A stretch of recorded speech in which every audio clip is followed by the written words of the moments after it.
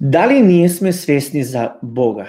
Дали ние сме свесни дека верата што ја имаме кон Бога е всушност најголемата милост? Ние треба да веруваме постојано дека Бог не сака и не заради тоа што ние заслужуваме, туку заради тоа што Тој не сака по Негова милост. Ова значи дека ние дури и сега во овој момент треба да сме свесни дека Бог не сака, но и во оној момент кога ќе направиме грешка, дека Неговата љубов е поголема од нашите пропусти и од нашите грешки. Кога Бог не воскресна нас од мртвите преку Христос, кога ни го возможи тоа, Тој не постави заедно со Исус блиску до Него, блиску до Отецот Небесен. Зошто? Бидејќи Исус му е од десната страна на престолот на Отецот Небесен.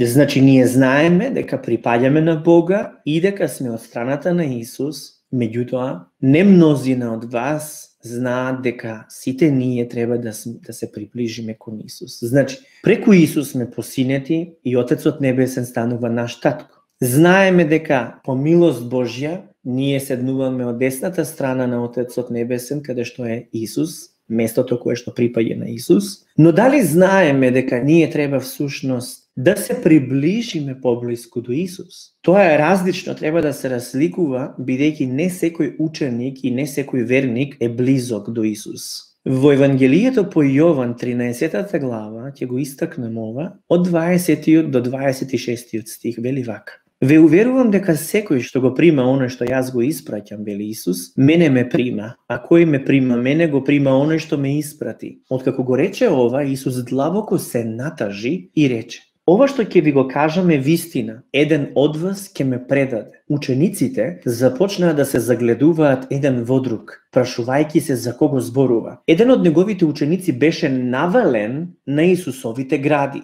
Тој му беше најомилениот ученик на Исус. Нему Симон Петар му даде знак да праша на кого се однесува реченото. Тој повторно се навали на Исусовите гради и го праша: Господе, за кого зборуваш? Исус му одговори: тоа е оној на кого ќе му го дадам залакот што ќе го макнам. Потоа го макна залакот и му го даде на Јуда Искариот, син на Симон. Овде гледаме дека дури и Петар, кој што беше ученик на Исус, се чувствуваше сепак далеку од Бога. Зошто? Заради неувереноста во својата љубов кон Бога.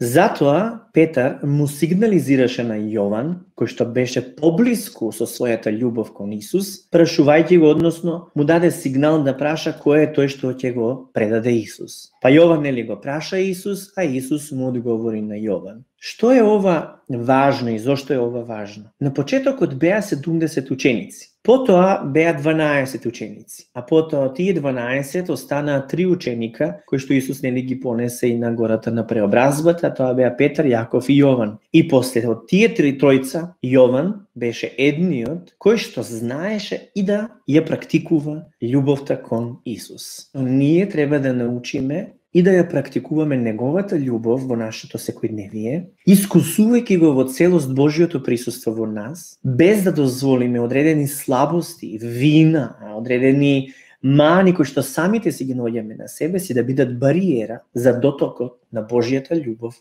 кон нашето срце.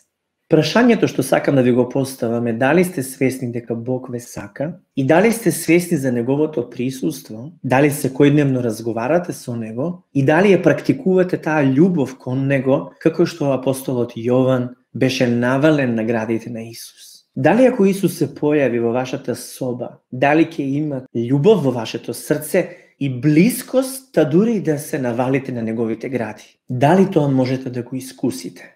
Или пак има некое внатрешно чувство на несигурност, некоја флека која што не дозволувате Божјата љубов и Божјата крв праведна да ја изми од вас. Не се присетувајте на вашите слабости и не се фокусирајте на вашите грижи. Не дозволувајте тие да бидат централни во вашиот живот и во вашето секојдневие. Зашто центарот на вашиот живот е Христос, на престолот на вашиот живот е само Исус Христос. Не грижата, не вашата слабост, не мислењето на луѓето, не она што се случува во светот. Ако вие сте свесни дека Господ е тој кој што ве љуби постојано, тогаш вие ќе живеете во изобилието на Неговата љубов и на доволност. Односно, Неговото присуство ќе ви биде доволно за да ве исполни во целост, не само духовно, туку и материјално. На таков начин нема да бидете брзи во поминувањето на вашата картица во маркет, да влегувате во минуси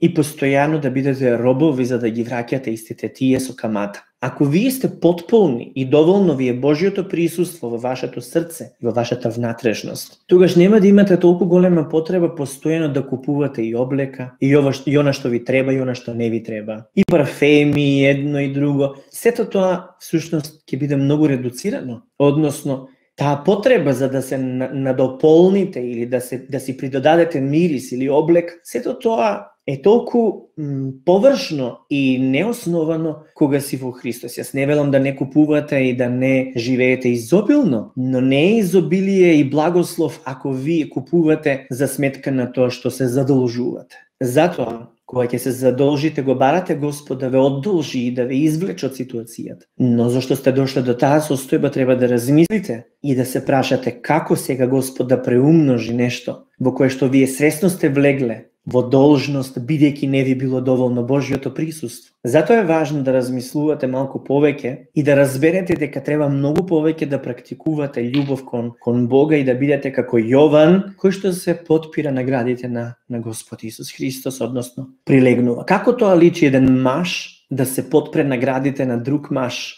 Каква е таа љубов? Се разбира дека не е телесна, туку е таа Божја љубов која што сите ние сме ја почувствували и доаѓа во нашето срце преку Светиот Дух. Во таа љубов нема место за ништо телесно, страстно и како манифестација на нагон. Така да таа искрена љубов, братска љубов, треба да ја практикуваме едни со други, како браќа, како сестри, како што би ја практикувале секој ден во Божјото присуство.